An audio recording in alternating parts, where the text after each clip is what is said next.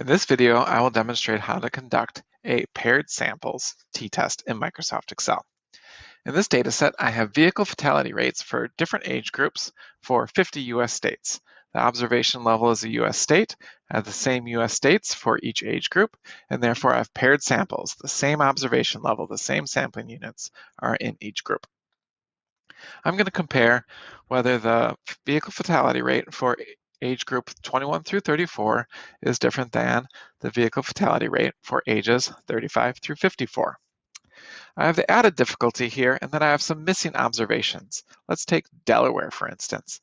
I know that the vehicle fatality rate for the 21 through 34 group in Delaware is 13, but I'm missing the observation for the vehicle fatality rate for 35 through 54-year-olds. As a consequence, I need to eliminate Delaware from the comparison since I only have one group but not the other.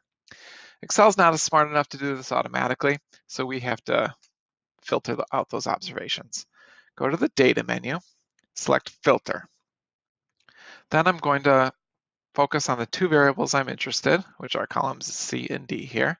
I'm going to select the downward arrow. I'm going to scroll all the way to the bottom, and I'm going to uncheck blanks. That removes all the blank rows for that variable. I'm going to do the same thing for the 35 through 50-year-olds. Click the downward arrow, scroll down, uncheck blanks, click OK. There we go. Now I have all the US states for which I have observations for this variable and this variable. I am going to copy and paste all of this into a new sheet.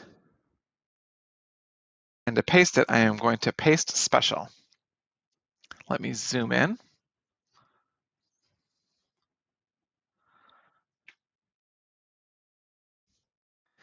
Paste special, right click, and the paste option I'm going to choose is that values where it says 1, 2, 3.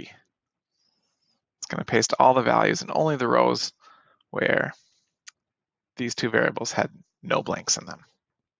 All right, let's get started with the paired samples t-test. Go to Data, Data Analysis, select t-test, paired to sample for means. Select OK. My variable 1 range, I'm going to select column C.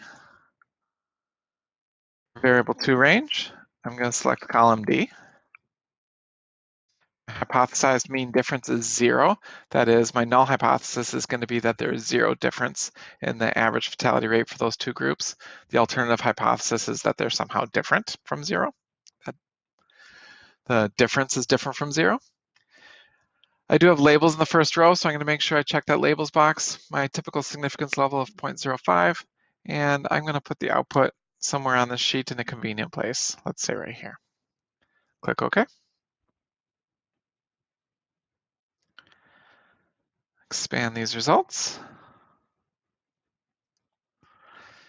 All right, we have the average vehicle fatality rate for the 21 through 34-year-olds. We can see is 13.6 deaths per 100,000.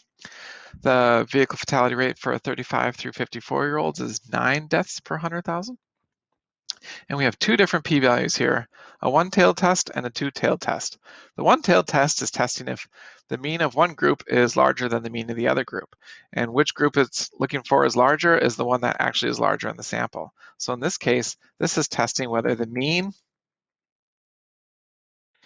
age 21 through 34 is greater than the mean age 35 54.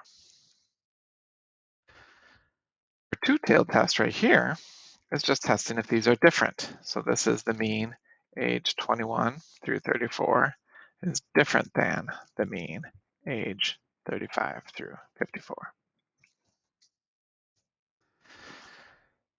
Let's look at each one in turn. The one-tailed test, we're going to compare this value to see if it's less than or greater than 0.05, a typical significance level. 7.7 e to the minus 13 means 0.000, lots of zeros, 77. This is much smaller than 0.05, which means we reject the null hypothesis, and we do conclude the alternative hypothesis here, that the mean of the age group 31 through 54 is greater than the mean of the age group 35 through 54. Similarly, we can look at the two-tailed test.